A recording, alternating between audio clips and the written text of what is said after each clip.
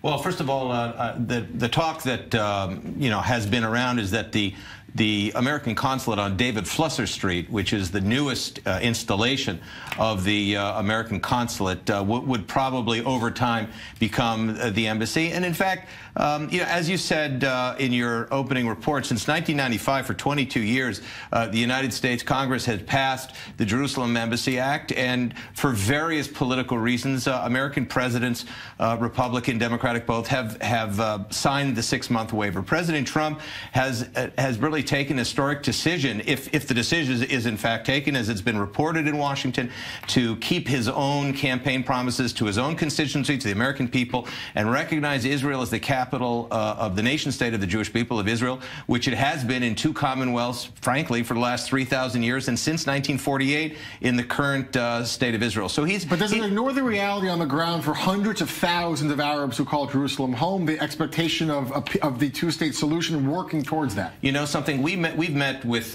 leaders of the Arab community, East Jerusalemites, and privately, what we here at the Jerusalem Center, and it's not just anecdotal, it's research that we've conducted, is that there is great popularity for this move among the Arab community in East Jerusalem, who have been waiting for a much more defined political status since 1967. And there is overwhelming popularity and interest among the Arab community in East Jerusalem for Israel to officially be recognized by the United States, which they believe will be one step further to their having more and more permanently recognized political status in Jerusalem. And for Israelis, all Israelis, it basically is just recognizing a de facto and de jure, from an Israeli point of view, a status and profile for Israel's capital city. That's a reality on the ground. It's a reality on the ground. Look, let's be very clear, Jeff. Israel is the only country in modern history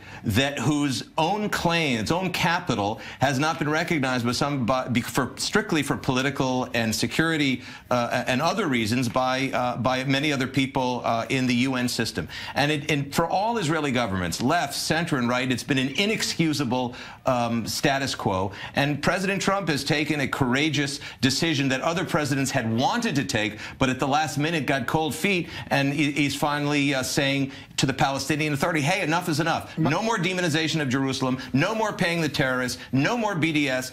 Israel's the capital of Israel, and we want to have a peace process at the same time.